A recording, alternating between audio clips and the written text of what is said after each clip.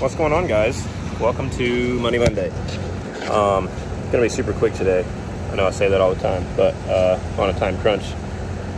I'll recap this project whenever it's all done, but I'll show you real quick what I've done. We got this one pretty much framed out, ready to go. Finishing up cutting all of the intermediate beams, which are down here on the ground. And I'll go over here and show you what we did over the last week and a half, and then later show you a little bit more in detail, things I've learned, whatever. Still got some finish work to knock out on these. Got to finish the end caps and touch up the paint in a few places, but roofers are supposed to be here today, so I was trying to get as much done out of the way as I could last night.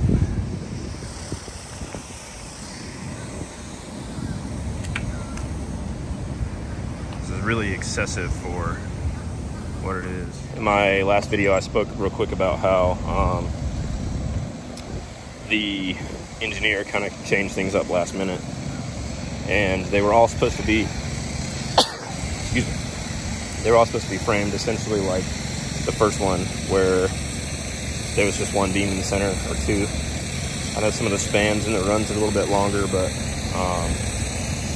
the engineer basically said we're going to run them every 2 feet, and the material changed to 3/8 and 1/4, which has made it a lot more difficult time-wise. Takes longer to weld, takes longer to cut, a little bit more difficult to fit, just because you're now dealing with thickness at an angle. You end up with a bunch of pieces that kind of like this, and then you have like a leading edge. And when you're running tight on material, all that stuff kind of matters. So make a bad fit, end up with a wide gap, takes longer to weld. I ended up picking up a few different people along the way. The people that were supposed to help me didn't. A lot of people I thought I could count on, I couldn't. And it's not a bad thing, you know, it is what it is. You just kind of take it and roll. So I hit up another buddy who has a similar contracting company and has a lot larger base of people, and he was able to bring a crew out Saturday, Sunday. Today's Monday, and we knocked out a lot. I've got one more to build over here behind me right there, and that one should be done by Wednesday sometime. Gonna finish up putting the beams on this one tonight. If we get them all tacked up, I'll probably stay late and weld them out. Been working about 16, 18 hours a day, and it sucks. It's rugged, but today's Money Monday episode, really trying to stay in the shade.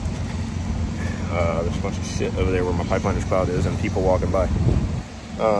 Today's Money Monday is make other services work for you.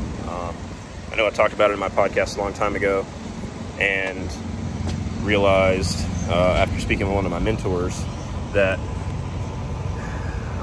there is a strength in leveraging other people's time, you know, to your benefit. So my buddy's company is charging me a per head per hour rate, which is pretty typical in this world.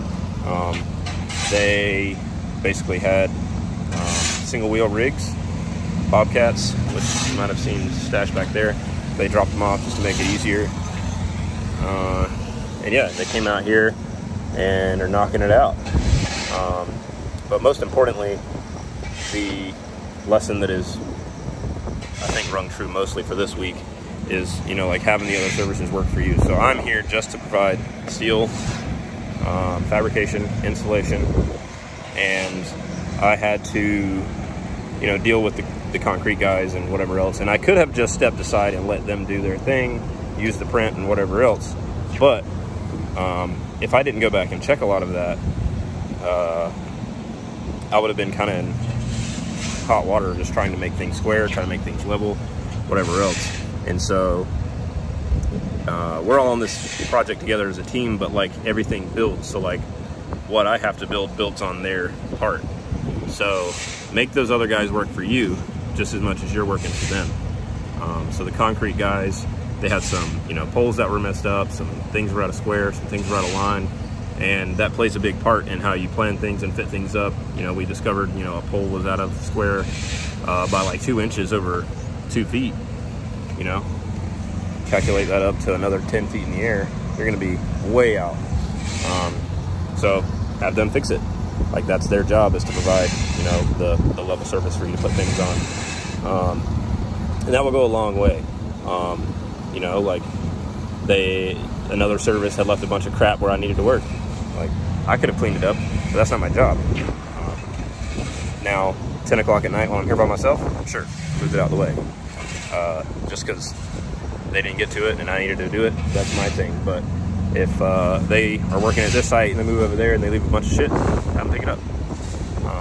It's pretty simple if you think about it in concept, but it will make your life a lot easier. So I got to get back to it. My guys are getting ready to come back from lunch. I got to fly a bunch of pieces up, and I'm going to go take lunch, and then we're going to move on over and set poles on that next one. So you guys have a fantastic freaking Monday, and I will see you on the next one. Peace out.